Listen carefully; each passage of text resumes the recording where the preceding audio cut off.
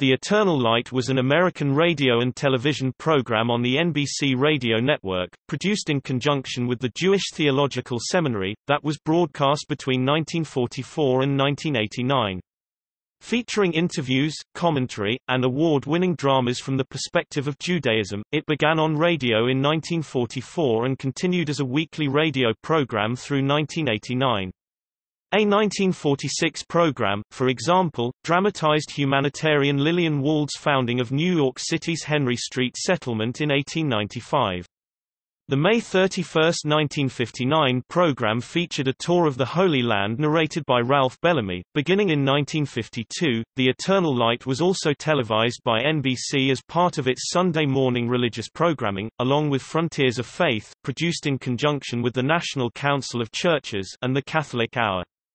By the mid-1950s, the program had an audience of more than 6 million weekly on radio and television. Milton E. Krentz (1912–2000) was executive producer of the Eternal Light radio program for 44 years.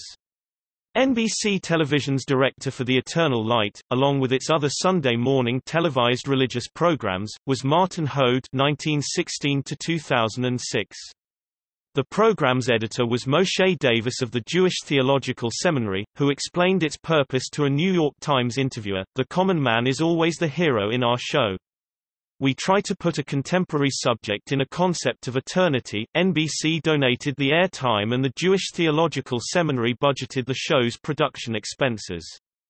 Spurning potential sponsorship offers, Davis told one persistent business executive, "My good man, God needs no sponsor." Among the notables appearing on the series were Alan Arkin, Joseph Cotton, Joan Crawford, Mel Ferrer, E.G. Marshall, Raymond Massey, Alexander Scourby, Maureen Stapleton, Elie Wiesel, and Gene Wilder. The program won numerous awards, including 2 Emmy Awards and many Emmy nominations and Peabody Awards in 1962, 1967, and 1973.